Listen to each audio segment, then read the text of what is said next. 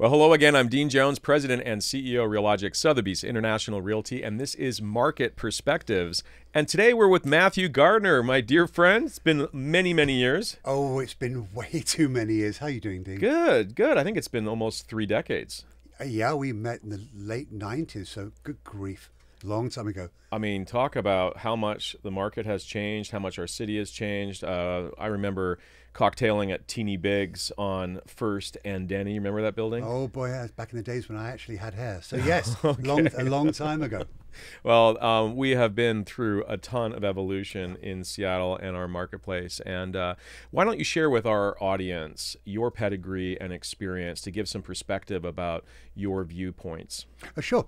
I've been analyzing real estate and specifically housing for close to about 30 years now. Originally back in the UK, I got my undergrad at Oxford.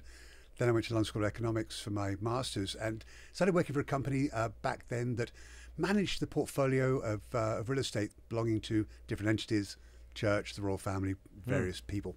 And eventually that brought me across the States back in mid-90s and found my way to Seattle.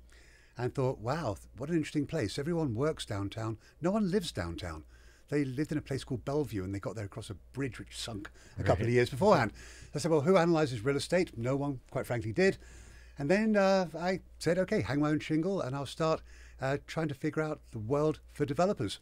That is where you and I came across each other back in, I think, 97. I think we were just about to break ground on our first condominium high-rise, and That's right. I remember being part of a group. We were sort of Renaissance, folks about our revival of downtown Seattle. I mean, I come from Vancouver, BC. You came from a very metropolitan, dynamic urban environment as well in the UK. Boy, it's sure looking a little different today in downtown.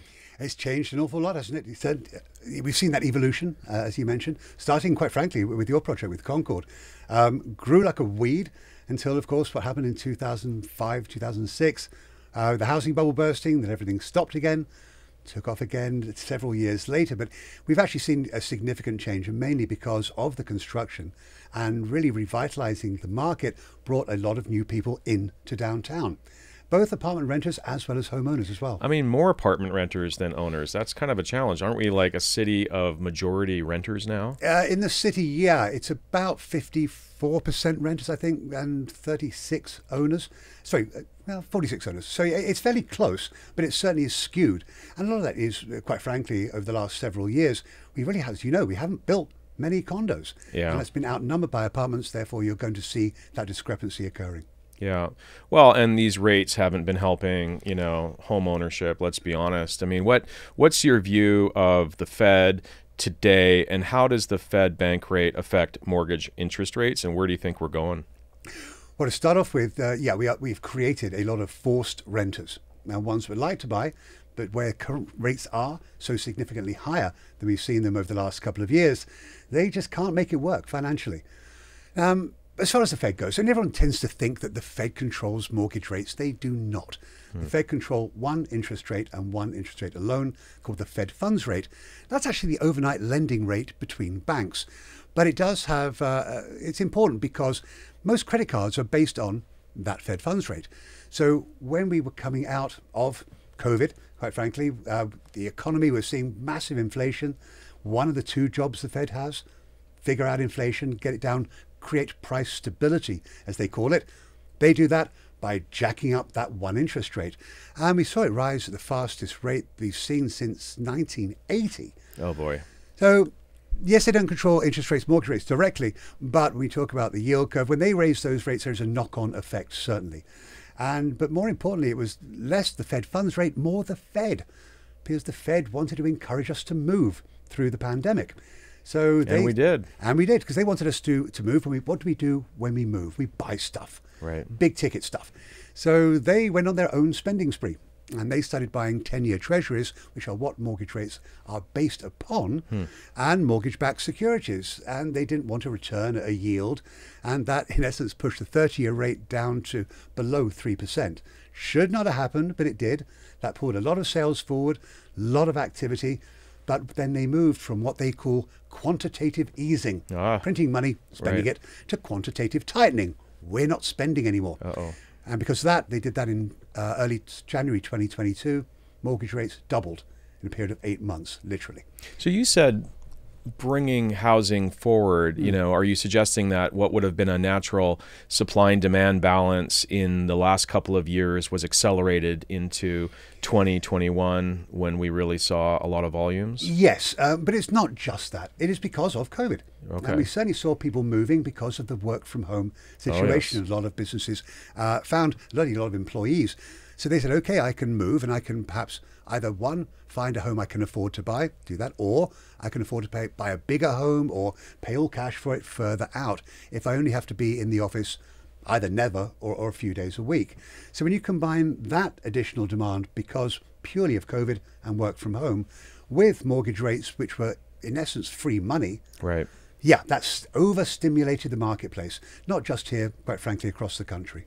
Yeah, I mean, it's sort of like jet fuel being added to something that was already in a pretty meteoric rise. But now we have the counterbalance of that. We've had the slowest sales volumes, I mean, in several decades, Matthew. I know it's inescapable. I mean, all of us in the industry are reacting to this new reality. I had heard mortgage originators are off like 65% in terms of the renewals with their licenses, and the stats are pretty sobering for real estate agents too. A recent analysis in the U.S. is almost half of the real estate license holders in the nation only did between 0 and 1 deal in the entire last year. So that's pretty significant issue. That is sobering. What is interesting, if you think about real estate brokers per se, across the country, historically, the average actually is 4 transactions per year. Okay. So it goes to show those that really do it as almost a part-time thing as opposed to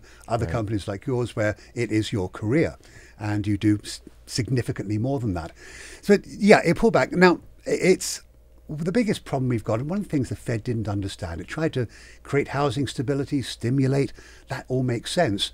But there was an unforeseen consequence of their actions. And that consequence is remarkably simple. And that is the fact that a lot of people moved. Over 7 million people moved in that 1 year, 2021, far more than historic averages. But they were taking advantage of those low mortgage rates. Sure. So where mortgage rates were and where people have financed, or indeed if they didn't move, but naturally they would have refinanced their homes into those historically low rates, that's done one thing. It's created golden handcuffs. They're locked in. And they are locked in. Why would you even think about moving and lose the sub 3% 30, for example, when rates are knocking around 7%? Well, you won't. And you cannot sell what's not for sale. And That's so true. again, I refinanced twice in my house, and you will have to pry that mortgage from my cold, dead fingers. I'm not going anywhere. But therefore, you can't buy what's not for sale. That will naturally slow all transactions for all brokerages and just nationally. However, rates are going to come down. As they do, that's going to start freeing up some inventory. Now, people are still moving, right? And they are, for 3 reasons: job change, death, divorce. But what we're missing out on, Dean, is discretionary.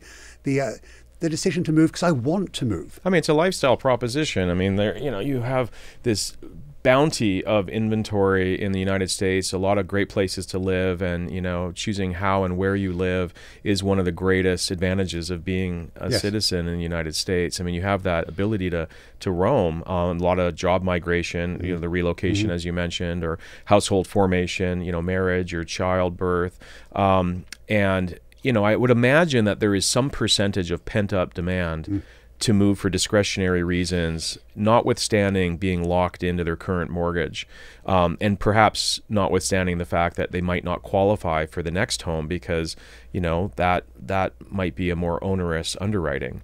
When will that pressure, that pent-up demand, release? And what will be the catalyst for us feeling a little more new normalized in this housing market? So funny you say new normal, and it's pretty accurate. I believe that rates have peaked. I think they're going to come down, and they're going to come down for the next couple of years. And I think that when we get to within about 1.5% of where somebody's current mortgage rate is, then I think it's less compelling to stay. You don't feel that you are locked in if you want to move. So again, it also doesn't apply to everyone. There's a lot of people still moving, all cash buyers taking money out of equities. S&P is knocking around 5,000 right now. Wow. This morning, which is a historic high. So we are going to keep on seeing it, but I think that more importantly, the buyers we know are out there, demographically driven, absolutely. Less so millennials. We kind of tend to look at them, which is true, but they're getting old. The oldest millennial is 42 this year, I believe. But it's the second half, the younger part of them, and then behind them, we've got a whole new decade of Gen Zers, and they are kids who are in college now, and the oldest ones are about to start their careers. So I think over the next decade or so, we can get a lot of demand from them. And on the other end of the spectrum, baby boomers. Yeah, they're aging. Yep. And at some point, they are going to sell and downsize. So I think actually from the demand perspective, I'm less worried. I'm more worried from the supply side, though. We're not building as many houses. We're not. It's too expensive to build. Yeah. And quite frankly, it's certainly in the areas that we want to be living. And a lot of that is based upon migration, as you said. Historically, it was from the center of America out. Now it's from the south to the north because of climate change. Yes. So it is becoming expensive. And not just land is expensive, certainly in markets like Washington, Oregon, California, very onerous land use policies. But we've only got so much land. We've got a lot of water, a lot of mountains. And so that pushes up land prices, labor's expensive, material costs, all these things combined. Do make it hard for a builder to make sense out of building a project that he can sell and make some money, obviously, but it's a project that people can actually afford without going to we're underbuilding is the reality, and Very we still much have so. Regional population job growth is strong here. I mean, that's a great advantage for the Pacific Northwest and our backyard. I mean, speaking of backyards, are we going to be seeing a lot more development in our single family zonings now with House Bill 1110? I think you were very active with Inslee on that. Yes, and if the audience aren't totally cognizant of what 1110 is, it in essence allows you to build inside single-family zoned areas, but build duplexes up to 6-unit buildings, depending upon demographics or the population in that particular county. The answer to that question likely is no. Well, it's seen some increase, and I say that quite simply because this is not a new situation. This actually was started back in Minneapolis back in 2016, I believe. And then the state of Oregon, Governor Brown signed it in, Newsom signed it into California, January 2022 or 23, I think. Anyway, the point being is that where you are built out, as we are here in the Puget Sound, in order for it to make sense, then a builder's got to, let's say, buy a couple of houses or multiple houses, normally from different ownerships. Well, right. as you all know, that's like herding cats, right. Literally. But he's buying them only for the value of the land. Yet he's being sold the value of the land and the house that's on the land. Right. So again, it makes it very, very hard to make it pencil financially. So will it be a panacea? Is it going to solve all our ills? No, it won't. Could it help? Well, we've seen an uptick certainly in duplex permits, but just because you pulled a permit doesn't mean you're going to build. I mean, we've had that cottage zoning in some municipalities, and you can do DADUs and ADUs in the city of Seattle, and I don't know how many hundreds have been built. I mean, I don't think it's been many thousands. So it's not really adding a lot of inventory to the marketplace. No, on the ADUs and DADUs, it's about, I think, 3,000 or so. But Okay. again, the point being is that helps actually the rental market, not the ownership market. Oh. Almost most of these units are being built, which, by the way, is not cheap, and then they're being rented out. Now, sensibly, if somebody was sensible, they'd have done a condo map on it so they could break it off. But the concern is a lot of things that should worry people. One is income, property taxes. How's that going to impact that? Obviously going to raise them. Does it make sense to do it? Sure. But secondly, if I do split that off, how much is it going to detract from the value of what's left, the value of my home? Right. But again, it does tend to favor the rental market over the ownership market. Yeah, I mean, we'll see what happens. I mean, certainly we can get some more supply, but the demand will increase faster than the supply, and that's been historically our challenge. So, median home prices are increasing. Let's look at sort of some data points. You can certainly look at S&P Case-Shiller. I believe the most recent report through the end of last year was that Seattle, in fact, has joined the wave of other median home price increases month over month and year over year. I think only Portland was still trailing. And as prices are increasing, and certainly that's not a generalization, because every neighborhood, every product type and price point has a microclimate, right? But I want to get back to this notion of people being locked into their home because of low mortgage rates and afraid to be migrating to another home because they'll be paying a higher mortgage rate.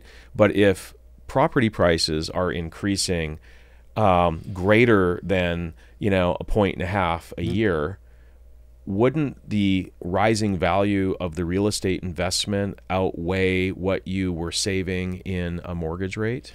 Yes, you'd also have to throw in income as well. And are you being paid more to try and help to a degree offset that increase? But what you're saying is absolutely right. And again, we're not saying the market has hemorrhaged at all. Because I've been traveling around the Northwest over the course of the last couple of months, giving my 2024 forecasts. And at most places I go, I'm hearing the same thing, which is, what they're calling them the cream puff houses, the ones that are perfect, ready, move-in ready, they're still getting bidding wars on them. And that is because the fact there is that shortage, certainly. People are saying, okay, yeah, I will. What they're doing is that they're hedging. And they say, okay, I understand mortgage rates are higher. However, big if I can still qualify, I still feel comfortable with that mortgage payment, if it's not going to keep me up at night, then, okay, I'll buy because I believe rates are going to drop. And as they drop, I will then refi that loan. So buy then refi is the strategy right now. That is correct. I mean, what sort of upswell do you think is going to happen in 24 in terms of our sales volumes? You just reported we had the lowest sales volumes in decades for 23. So now we have a new year. Rates are stable, if not dropping. Would the savvy buyer get out ahead of this curve and start sifting through limited inventory but lower prices and less competition? What happens if they wait till the end of the year to jump on the game? Well, then they've got a couple of things. One of which, yes, rates are down, but as you mentioned, prices will be higher. That's point one. But it's going to be it'll be interesting to see what they do. They are out there. We know they're buying very limited inventory. But I think, if there's a house out there that's right for that buyer, then they're going to jump on it. And so certainly would I say just stop looking, kick back, kind of watch the grass grow for the summer, then start? Probably not, because you never know what you are going to be missing out on for all the reasons you just mentioned. The prices will be higher, but mortgage rates will be lower. There'll be more competition in the marketplace. Absolutely, that will be the case. But this year, you asked about how much do I expect to see transactional velocities increase. I think I'd be very comfortable forecasting 10-15%. Well, that's a big number. It is. It's not the number brokers would like to see. They'd like to see it significantly higher, obviously. But for all the reasons we talked about, we will see increase in inventory, but at the same time, we will see an increase in transactions because of that increase in inventory. So I think 10 to 15% is about right. And that's roughly in line with my friend Lawrence Young, Chief Economist at National Association of Realtors. He seems to be thinking around that number nationally as well. I mean, it's less than it's regressed in 23. I mean, I think we are maybe migrating from, FOMI, which is fear of mortgage interest, into FOMO, fear of missing out. And I think all we're going to need is to see a few more headlines after a few more quarters, and the great unwashed might say, hey, I better jump in this game, because what's the likelihood you think that waiting around is going to deliver more selection and lower prices? Oh, lower prices, no. Okay. I think for three is interesting. When we saw those mortgage rates spiral upwards, there were a lot of people on the sideline saying, "Oh, this is going to be great. I'm not going to buy now because I believe we'll see a tsunami of foreclosures." In the same way that people thought that was going to be the case with the forbearance program, right, which was a brilliant program, by the way, where you could not pay your mortgage and you wouldn't be foreclosed on. But at the end of the day, you have to make the bank right by refinancing, paying them back what you owe. 1 in 10 homes was in that program within 6 weeks of it starting in early 2020. Today, it's 0.6%. So it did work. Why do I say that? Well, today, when we saw those rates skyrocket, as far as mortgage rates were concerned, people thought the same thing. Well, they'll be back in 2006. Everyone's going to hand the keys back into the bank. No, they're not, because back in 2006, we were remarkably underqualified. That's right. To buy. We had these bizarre, weird mortgage products. There's no down payments. And here in King County today, about 60% of homeowners with a mortgage have got more than 50% equity. We are in a very good situation. And it is very hard to qualify as opposed to very easy. So even though rates rose, people are saying, okay, that's fine by me. I mean, there's really no distress, is what you're saying. Absolutely. So none. waiting for some, shoe to drop in the housing market, you're not waiting around for that. No, you're not. And he said, if you think that, okay, if you do believe there's going to be, let's say, a recession, which I don't, but if you do that, then some people might think that's great. Recessions mean that home values go down, and they'd actually be wrong about that. That's only ever happened twice in history. If you do have a recession, home prices actually go up. Fairly modestly, still go, or they remain flat. They rarely go down. Now, they did 2007 because housing caused the recession in the first place. Well, how do you like your porridge? Let's talk about Goldilocks economy. Yeah. Are we too hot? Are we too cold? Are we just right? I mean, are we in a recession? Are we getting a soft landing? I mean, kind of map out the next few quarters for us, and feel free to sprinkle a little politics in that too. Oh, wow. Okay. Thanks, Dean. Here we go. When the Fed started raising rates to stave off inflation, then the market immediately said, we're going to have a recession. Now, why did they jump out so quickly and say that? Well, if you look, history is a great forecaster. They think of the future. And every time the Fed has had an aggressive rate increase with the goal of slowing the economy down into that soft landing, right? Well, they're pretty lousy at it. They've only got it right twice in history. Every other time, we've had a recession. So general consensus was, we are going to have a recession. I didn't quite see it that way. And what we have seen is the economy slow down. Wage growth, which we peaked at over 7%, starting to roll over. Inflation coming down. PC, another index which the Fed looks at very closely, personal consumption expenditures. That on the top line number is 2.6. It's half a point away from that 2% that they want. I'm adding jobs still. So no recession. The economy has actually proven to be remarkably resilient. Now look at the stock market.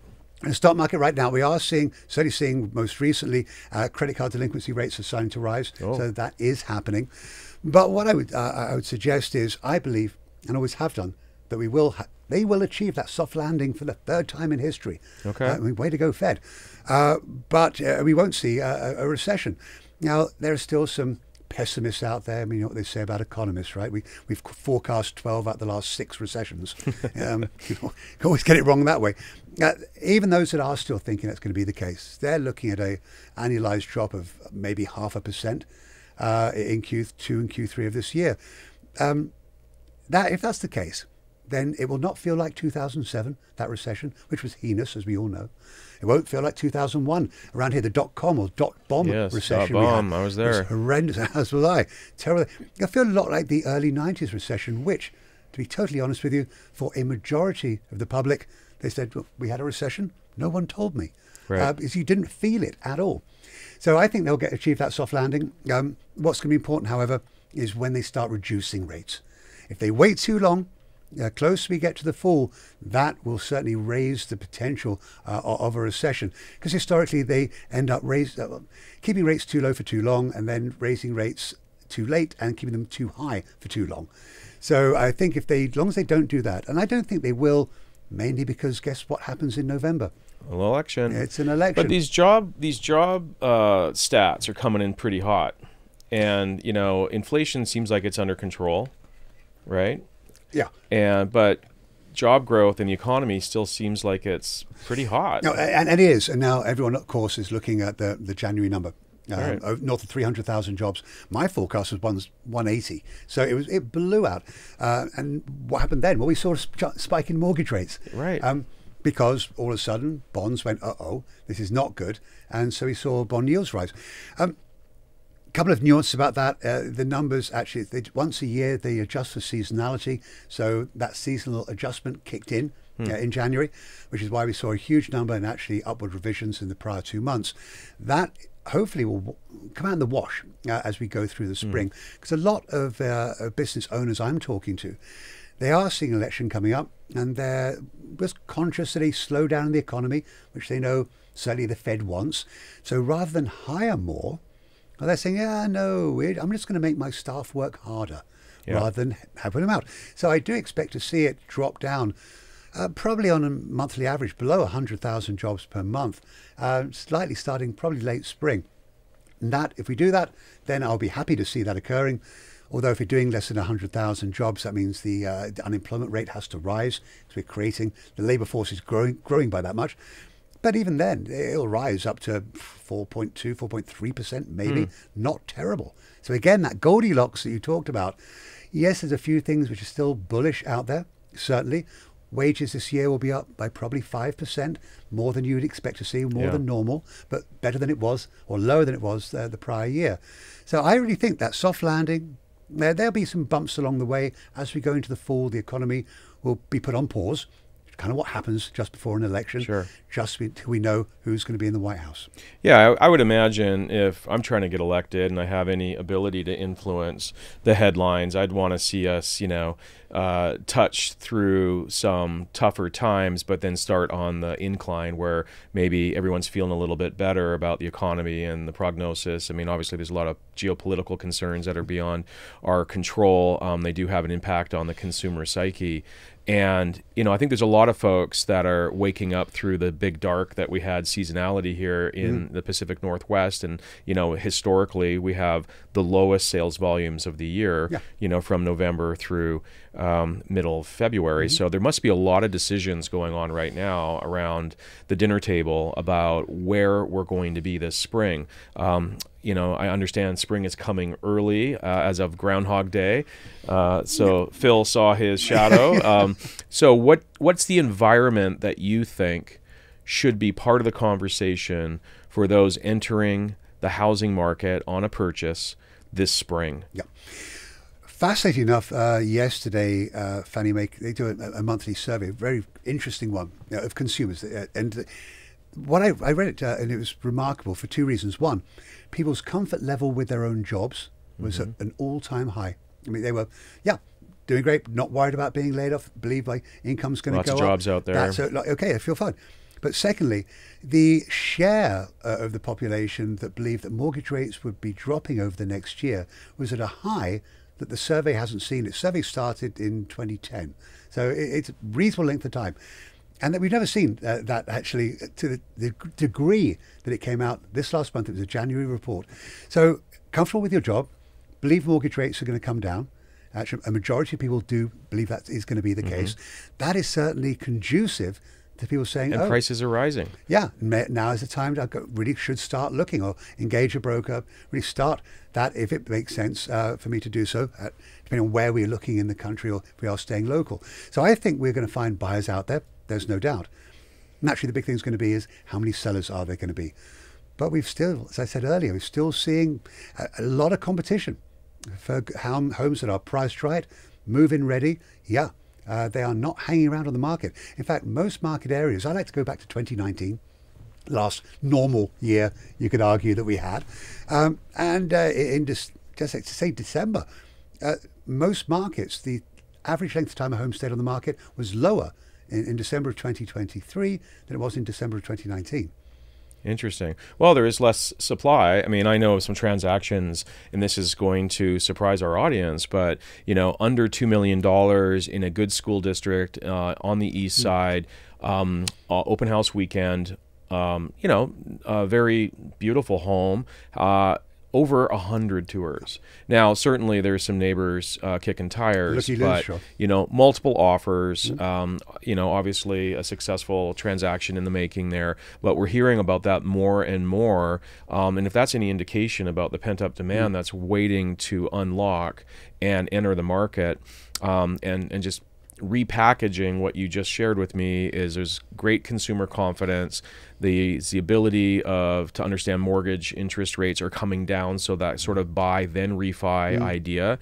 So it's almost like a two-step transaction. Go ahead and secure the home because the forever value of a lower strike price and less competition to get the home you want is a enduring benefit. A temporary infliction of a higher mortgage interest rate is a temporary issue. The old adage goes, you marry the house, you date the rate. And that's what people have been saying. And there's one more thing to come into that, which I think is interesting. It's almost like game theory, the prisoner's dilemma. Getting kind of into kind of big math stuff, and that is the fact that, people might want to move, but are they going to list their home for sale if they don't believe they can find somewhere they want to buy? And so they always get stuck in that kind of weird paradigm. And so it's not just the rate. Let's say I want to move. I don't care where mortgage rates are, but if they don't think they can find somewhere to buy, that's going to act as a disincentive to them listing. So there's a lot of other parts come into this equation as well. But ultimately, as you very adroitly put, I think waiting for rates to come down, but the offset will be prices will be going up. And more competition. And by the way, you still have to get an accepted offer. And we have seen some success with some motivated sellers to go ahead and accept a contingent home purchase, meaning that, yes, you are my buyer. We will give you some time on closing. We understand you have a home to sell before you can complete buying the home that we would like to sell to you.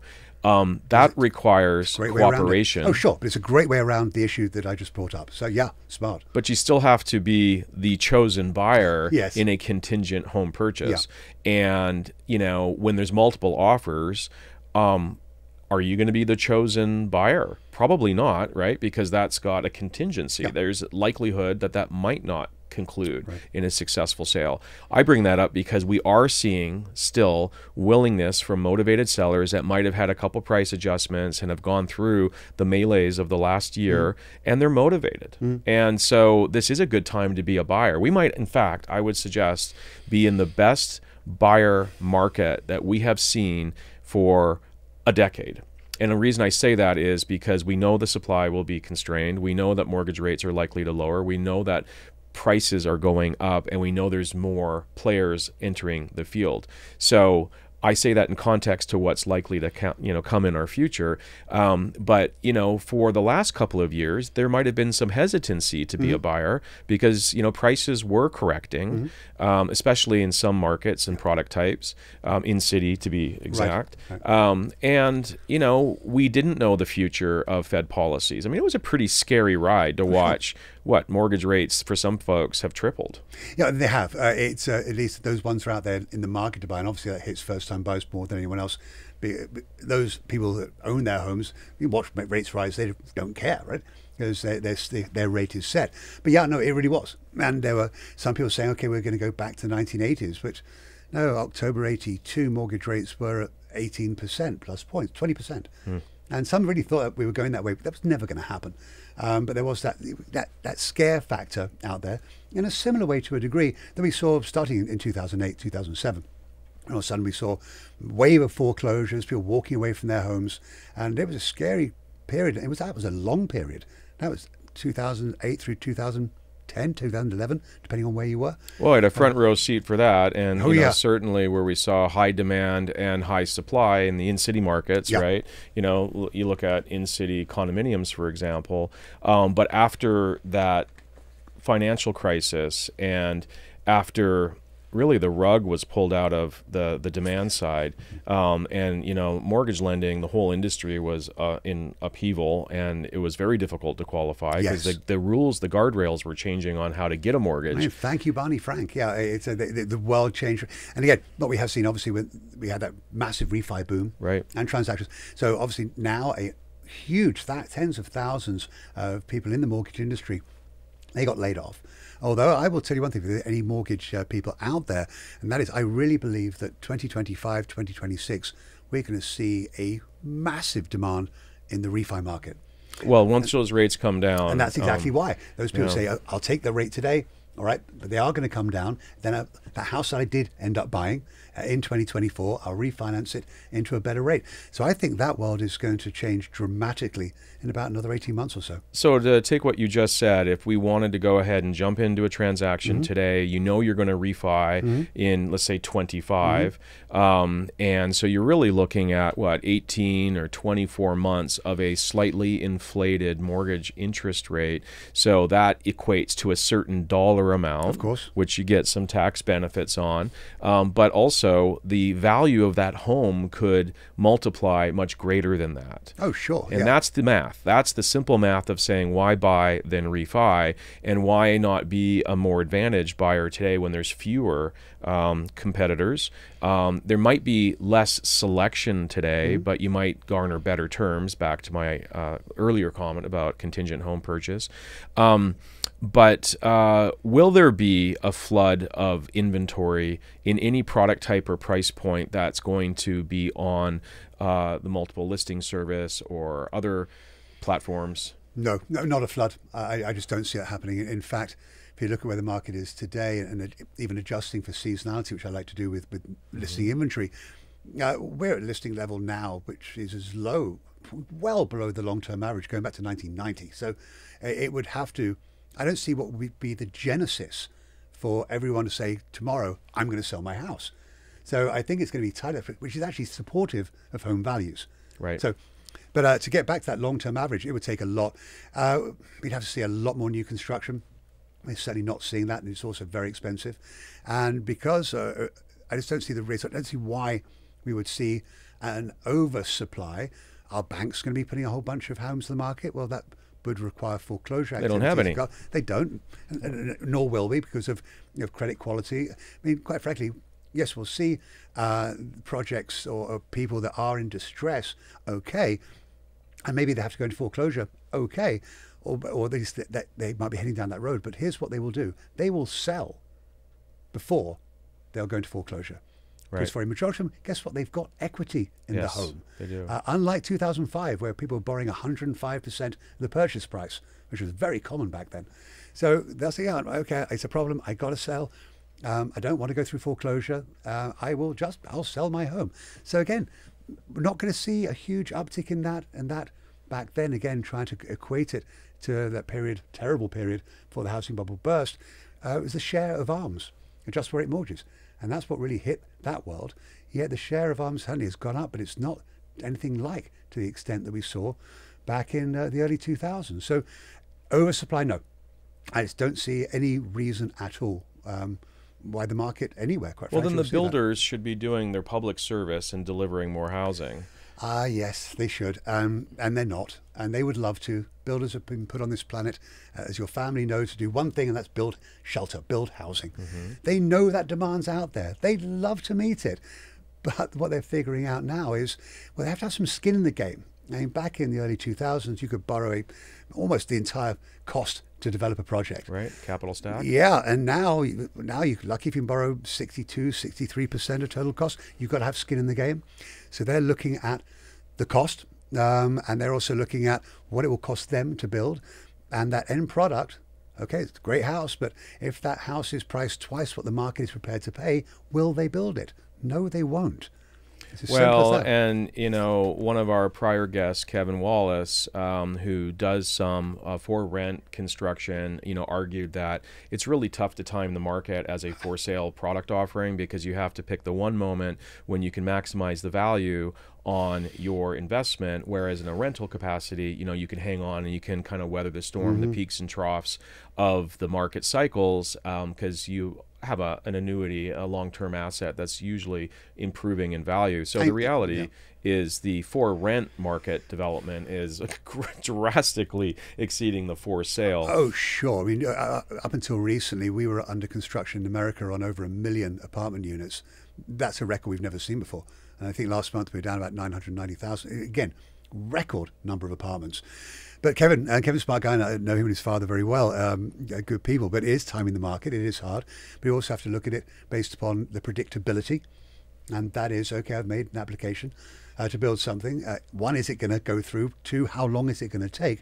Because for most builders, they've tied up that land. That financial clock is already ticking. Right. It takes too long because DPD, the planning agencies aren't doing things quick enough. That just is added pressure on pricing.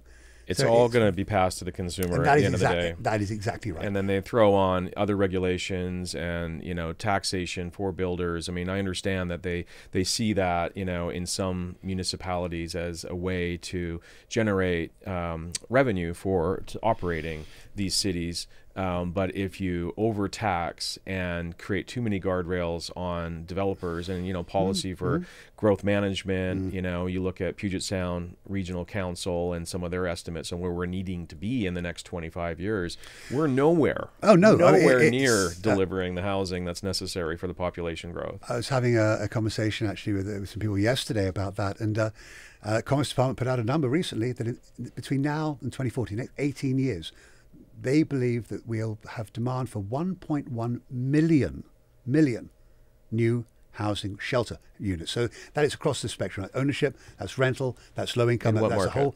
The state of Washington. Wow. 1.1 million. That would require, one, we'd have to see the number of households go up by 30% in that period of time, which I wonder. Two, it would require construction of more units than has ever been built in Washington state. Again, I question that as well. So they're throwing out some very, very heady numbers. I would say, does that account for the 147,000 unit deficit, which they believe that we have already in the state? So, yeah, I mean, there's a big, grandiose plan. I just don't see one quite frankly, where those homes will be built, or if it's going to be that much. The missing middle, right? Yeah, exactly. But if you think about, Dean, half of the state's population lives in the Tri-County area. Right. 51% of the state's housing units are in the 3-county area. So what about the other 36 counties there are out there? It's growth management. Yeah, it's there. We all know. Created in 1990, ratified by all 39 counties in 1993, says where you could not build. There's no political will to expand those boundaries. We know that. So we need to look at the land within those boundaries and higher density. How are we best utilizing it? And quite frankly, residential zoning in America was created back in 1925. It was created to be one thing, exclusionary. Right. And that was the goal. So that means, let's say Seattle, it's always the one we pick on, right? Because that's where we are. 74% of the residentially zoned land in the city, Northgate to South Center, is zoned single family. And what planet does that ever make sense? Well, it's changing in a lot of cities, obviously higher density and rezoning or upzoning as they call it. But, I think knowing all that, Matthew, where's the opportunity to enter into home ownership that you feel confident is a concrete investment? Funny you say the word concrete. I think certainly we know downtown Seattle has been hit hard. I am quietly confident that the change in the makeup of city council is going to be beneficial to the city itself.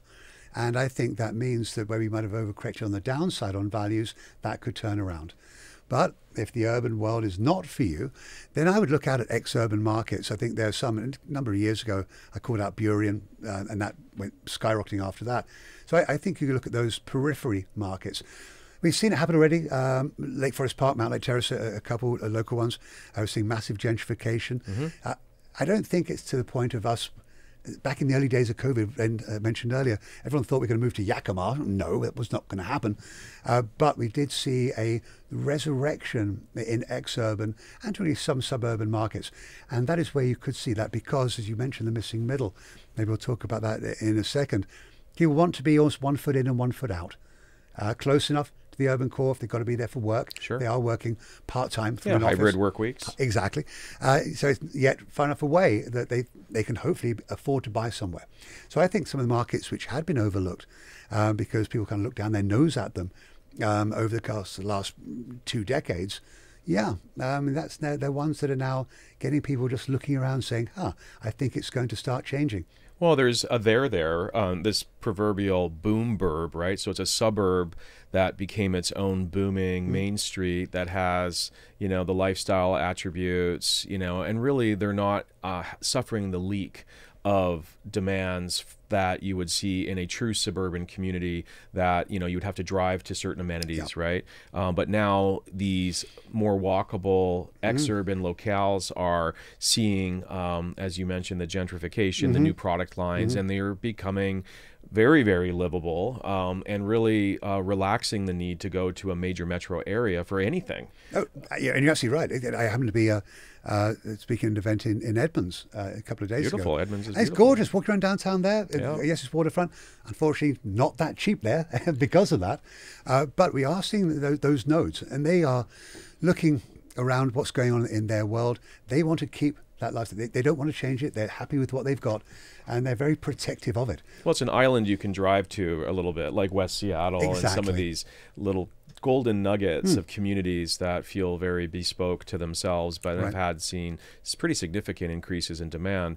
And then looking across the water or across the mountain range, I mean, what about Kitsap, Pierce, and Snohomish and Kittitas counties? That these are all surrounding King County, which we could all agree is not going to meet the housing demand, especially for the missing middle and more attainable price points. So, are we going to float, fly, or drive to affordability?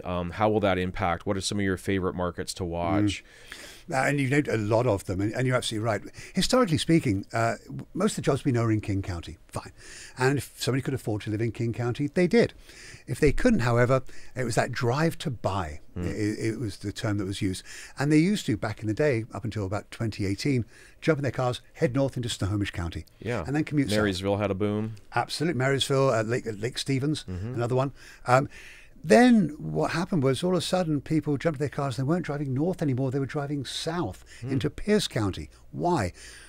What the $100,000 delta in median home values between Snohomish and Pierce. Right. All of a sudden Snohomish became unaffordable.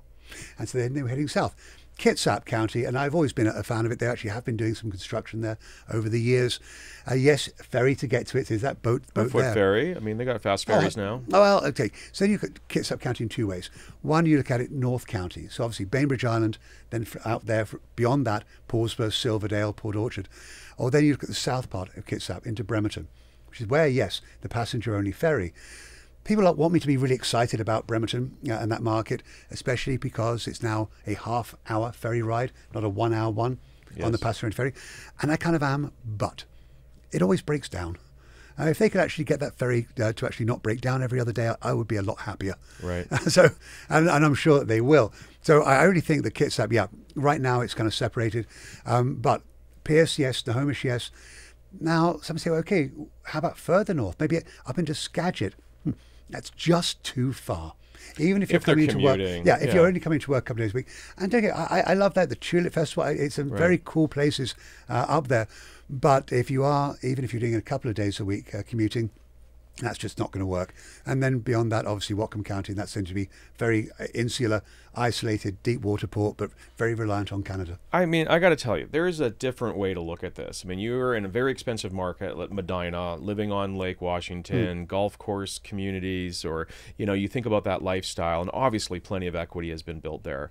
I'd have to think that most of those folks that are deciding to maybe live differently and maybe more globally and have a home somewhere else would want to harvest the equity out of a home like that, maybe buy a very similar home on American Lake in South Sound and have a very similar home at a third of the price, or live on Fox Island, which is another, undiscovered neighborhood community, or around Gig Harbor. I mean, there's some very beautiful, almost familiar enclaves in the South Sound. University Place, absolutely. Equidistant to SeaTac Airport or private airports or all the residential services.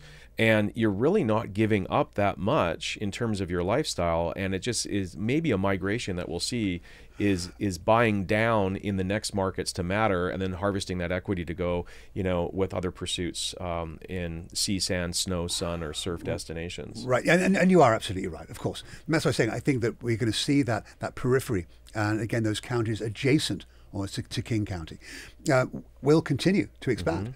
Now, and that would not surprise me at all, because again, you can, if you're coming out of Mercer Island, Hunts Point, Medina, Yarra Bay, wherever that may be, you're going to come out there with a lot of money, and we know it.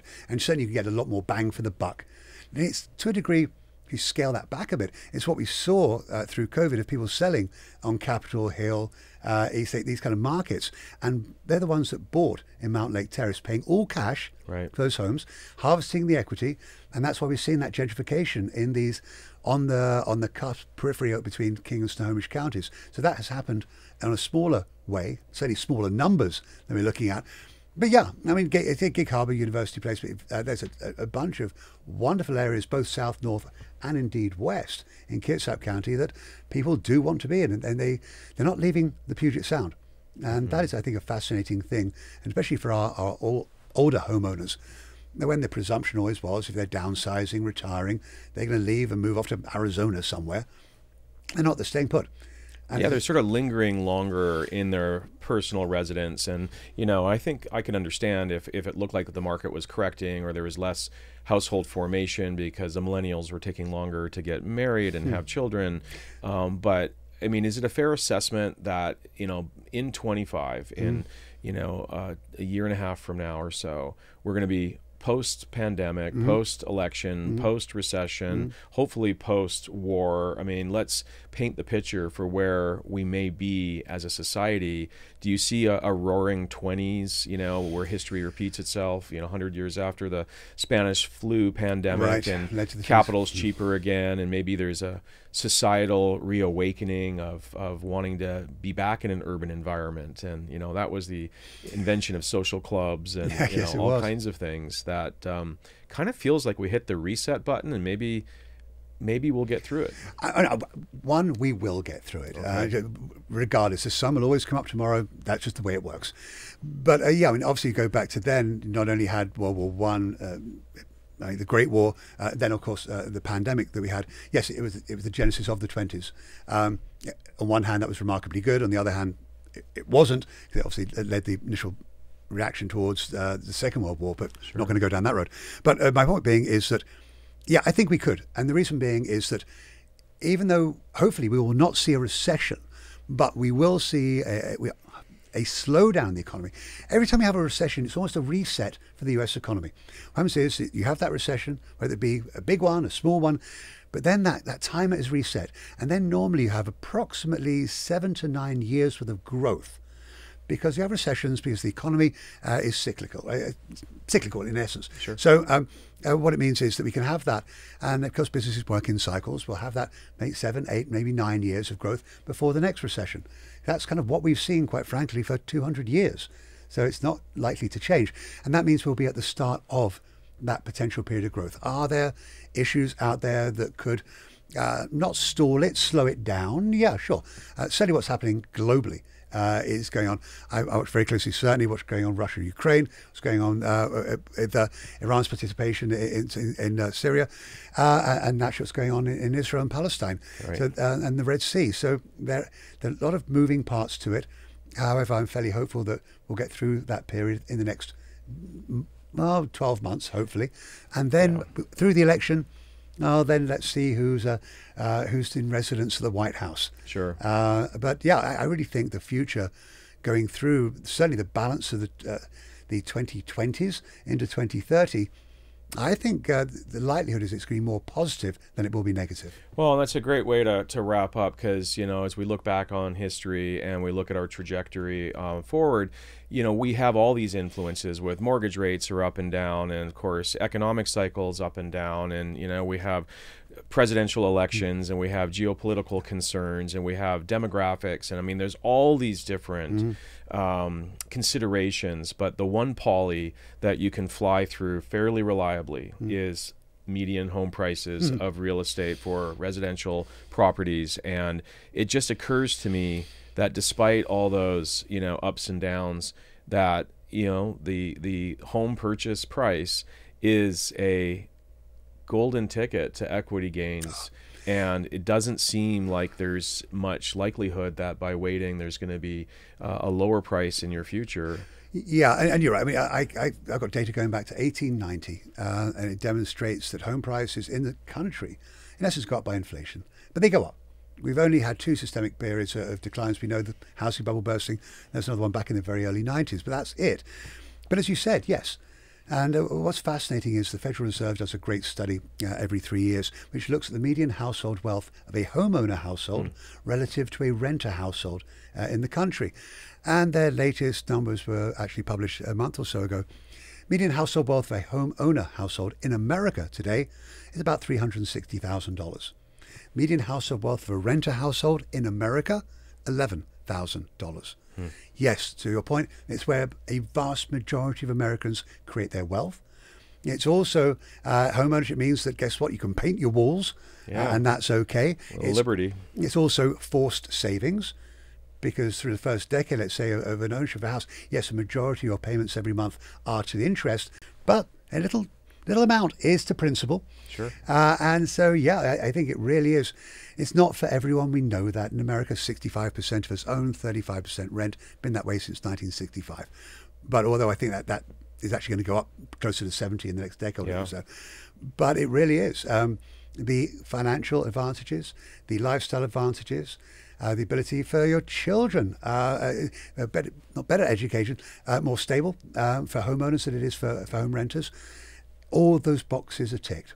Yeah. And so is it for everyone? No, but for those that it is, absolutely it's a way to create wealth.